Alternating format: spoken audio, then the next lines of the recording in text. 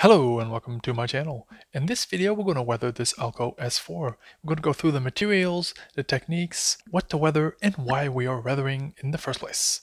So materials, we have your usual acrylic paints and we have chalk pastels. Now before you click away, if you never work with chalk pastels, it's really easy, just give it a try. When it comes to the paints, I'm probably going to use this charcoal gray and or a thin version of this black for the wash on the locomotive. I'm not going to use these in any other way, shape, or form, as I generally like to weather with chalk pastels. So what to do with chalks, which ones you're going to need? Well, it's good to have a whole range like this.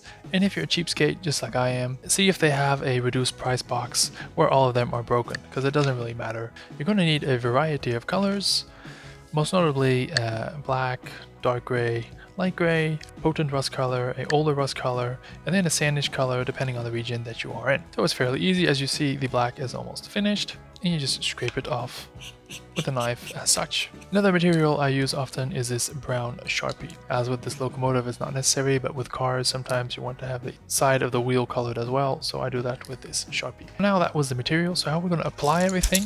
Well, first off, you got your usual suspects, you got your brushes. I have a whole variety of these. Just go to your local hardware store and get these packs where you can buy 5 or 10 at the same time.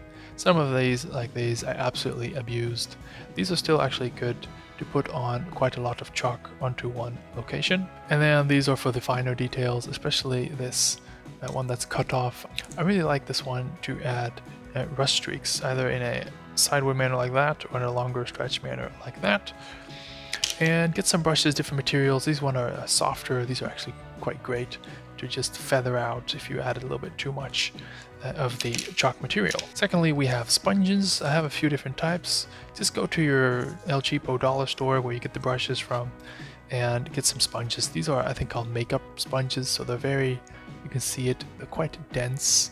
Is why I tore it off, so you can get a very fine rust structure on whatever you want to have rust on. And if you want a bit more porous, you can see it here. Get these, just your kitchen cleaning sponges. And for the chalks as well, we have these, I think they're makeup brush applicators. You see one, you see one too. They are great to pick up the chalk and to deposit it on a certain area. These again are from your local $1 store. You get 10 in a pack or something like that. Then you'll need a bowl with some water and or a second bowl with some alcohol to mix with the paint and or the chalks. That's about it. You will need finally and lastly, but not leastly, a matte clear coat spray can. We'll use this several times, as you will see. So a small addition, you also want some blue masking tape and an X-Acto knife. I forgot to use that, so you'll see what's going to happen later. Because with the masking tape, what you want to do is cut pieces out in the shape of all the windows that you don't want to have sprayed to prevent them from getting the clear coat on it. What and why are we going to weather? You need to get the time frame and the location correct for your weathering. So I am weathering the transition era, so this locomotive will be around 5 to 10 years old.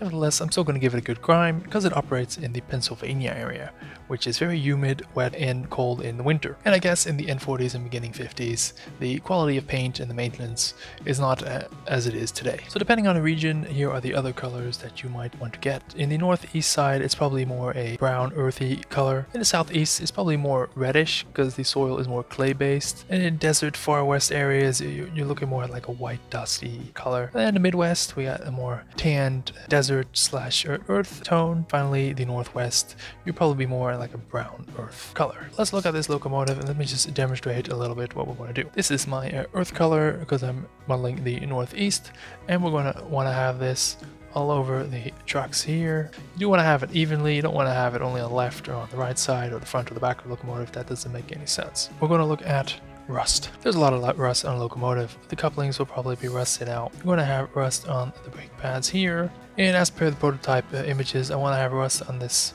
running board. I probably have some rust here, slight on the roof. Some rust coming out, dripping from some of these panels right here. You'll probably see some rust coming from the roof here as well, slightly. There's some rust on the treads right here as well. A little bit of rust on the top. And also the railings would be a bit rusty. So now the ballast dust, this will also be in the same area here and all the way down. It's always good to layer certain colors because you do want it to all blend in a little bit, so we'll put that there. And then let's look at the more oily, grimy side of things. The top is not represented in this image, but I do want to have the top of the smokestack quite black, and a little bit of this area around the smokestack. As this is a switcher, it will be hanging around and waiting a little bit, so the smoke will just accumulate here and then fall onto the locomotive itself. So you do want to have this drip down a little bit on the sides, the same place, but not too much of the black, because we also have this more grimy color. So I would want to have this air outtake of the grimy color, because this is a fan ventilation, so the air would go in here and come out through here and all these vents here.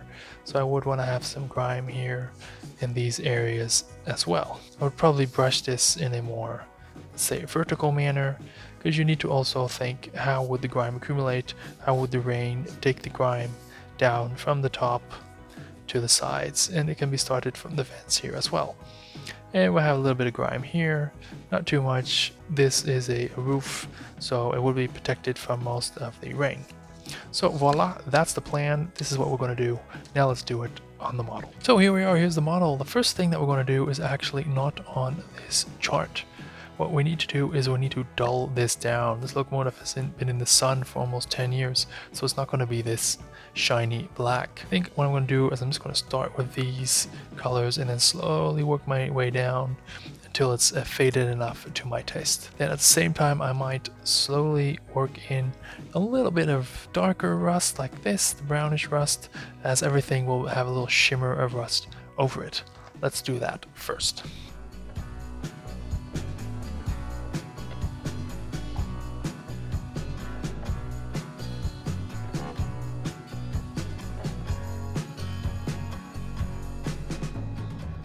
And just get a softer brush to get in these corners. You don't want to brush it all away. You want to leave some on there because it creates a nice texture. And that's in the end what we're doing. We're adding texture. Now I'm probably going to leave on quite a lot of this rust on the walkways here on the right and on the left and the top. Because these walkways, because it's a cheaper model, they don't have any texture added to it. Normally there should be this metal grid texture there, but there's not. So we're just going to fill that in with rust. I'm actually fairly happy at this stage. So I think this will be the base coat for now. And why do I say base coat? Because I'm actually going to coat this with the matte clear as discussed later. So then we can add the layers and the colors as put here on the chart on the locomotive. If I do that now, without coating it, I'll probably just brush everything off and away. And that's not what we want. Okay, I think we're done for now. Don't want to touch it too much. Yeah, great. I'm going to put it down somehow to the spray booth.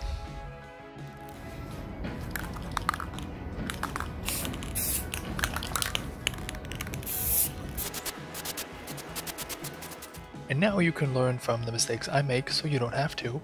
You see, I totally forgot to mask up the windows, so they got foggy with the matte clear coat. As this video is about weathering, we're just going to move forward. It's not going to be easy to clean this. I'll probably have to polish the plastic down a bit, so we'll do that in another video. So here's the results. The first thing you might notice is that a lot of the weathering effect has disappeared. This is normal. The clear coat will take about half of the chalk's coloration off. But the overall effect is what I wanted. It's dulled down a bit, has a little bit of a gray, grimy feel to it, and some rust on the plank boards as well. Now it's time for a wash. Normally I would do this first, but like I said, it's quite a dark model, so that's why I pre-grimed it first. And as it is a dark model, normally I would take a black, but I'm actually going to take a gray. Don't need a lot, just a little bit like that. And as I am in the northeast region, I want some kind of brown in there. I don't know, I'm thinking to add a little gray. Never done that, so let's just see. So as I want a little bit of gray, I'm just going to open it up, dab a little bit. I'm going to just pre-mix this a bit, see what it looks like. Yeah, that looks nice and grimy. Could be a little bit darker actually. So just gonna get some black. Voila. It's a nice little mix. And there's a wash, so we're just gonna add some water. Some people add alcohol. Here we go. Just like that. Plunge it in. Don't be scared. So as you see, you want to go in a vertical motion with your brush strokes. Ideally you want to go downwards, but because there's this railing here that I can't remove, I cannot go like this. So I'll then have a vertical motion in the up direction. That's also perfectly fine. Another thing I want to point out is the lighting. Normally I have a studio lighting on when I do my recordings, but as lighting is so important when it comes to weathering and coloration, I actually opened the curtains a bit and let daylight in. So don't worry about all the excess water. You see there's actually quite a lot. So you just get a tissue, soak that all up. So now we're gonna have to wait until this dries up a bit. But you can already see from the top, it's going to be quite cool. So here we're back. The wash is dry. And as you can perhaps see, you can see it best here on the top. It left a residue around all the details. Furthermore, the whole model has lost its black shine. It's lost its blackness altogether. It became a bit lighter. But we're now going to look at the details. So we're going to add a lot of rust around the bottom half and the brakes. Some more rust here on the shutters, and rust lines where the water would have come down and brought some rust down, some rust more on the top. That will be sharper rust, and then I'm going to do the process again with lighter rust. So what do I mean by sharper rust, and what do I mean by lighter rust? This I would consider as a bit sharper, and this as a bit lighter and also a bit older rust. So I'm going to use both just to blend it in a bit. So the first technique I'm going to do is I'm going to get a brush, and I'm going to wetten it, and then dip it into the chalks. And then this will paint on very nicely. So in my case, I want to do the brake shoes. So that's that. Now I'm just going to see how much is on there. I'm going to just get it off a bit and do kind of a dry brush technique. If you see that you're getting puddles, basically it means you're doing it wrong. You should have a little bit less water on your brush. It's really a fine line between dry brushing and applying dry chalks. So just if you get lost, what are we doing right now? We are just adding rust details. I'm not going to paint the entire locomotive rust. I'm just adding the details on it. So let me just give an extra example here. Get the brush. You see there's two hinges here on this cabinet. Let's say I want to have a rust streak down off of one of the hinges. Get the brush, paint it a bit rusty, and streak downwards. Just like that. Do the other one as well. If you want to accent it a bit more, just add a bit more. Dab it. So let's try a new technique that I saw someone else do on the interweb. I'm going to get this 0.5 millimeter fancy pencil, I'm going to apply this to the stairs right here in the front and the back, because as this is a switcher, the brakeman and the switchman will be walking up and down, probably be walking on there so much that the rust wears off. So it will be more of a metal color. So that's what I'm going to simulate here. If you can see that, just brings a little bit of shininess to it. So after all the detailing, what are we going to do now? Well, we're going to add, again, a layer of rust everywhere. We're going to do some sandy color here on the bottom, and maybe an extra color of older, darker rust here on the bottom as well. And then last, add black grime to the top. And then maybe try to brush the grime down to like grayish grime on the side.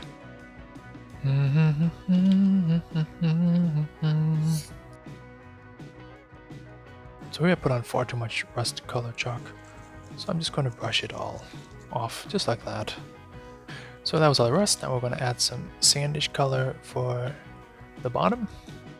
This might seem quite extreme, but it will all, say, wash away slowly and gently and just fade into this more yellowish color that we have in the bottom right now. Now I'm just going to add a little bit of medium gray as a ballast dust. That would be around about here. Just going to add some more of the dark rust here at the bottom. So that basically means we have three colors. We have the dark rust, then we have the soil color, and then we have more of the ballast dirt color on it. And then last but not least, I'm going to do black, a really dirty, grimy black, especially on the top, and especially around this area where the exhaust is. This is, I believe, the air intake, so there won't be that much black and grime around there. So this is where we stand now before we're going to give it a clear coat. It's very grimy, totally unrecognizable from where we started off. Let's give it a coat. So this is the result after the spray can. As you see, a lot of the effect has been lost. I'll make some nice images later on the layout so you can see it in its natural habitat. So what I'm doing now, just to add a little bit more, already started on the top, is to get a wet brush, dip it in the black, and just add more black pigment here around the exhaust, the top of the smokestack. If you look at the prototypical photos, it actually is silver like this, with just some black at the top. Now pay extra attention to the side of the smokestack. You want that thing to be black throughout. So one step I don't hear a lot of people about is cleaning the wheels after the painting. Come on, see that clear coat really affected the conductivity.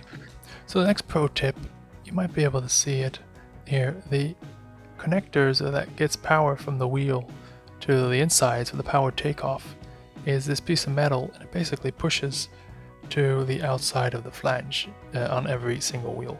So you need to clean not only the surface of the wheel, but you need to clean also the inside, so that this connecting piece right there that just slides over the wheel gets a good contact as well.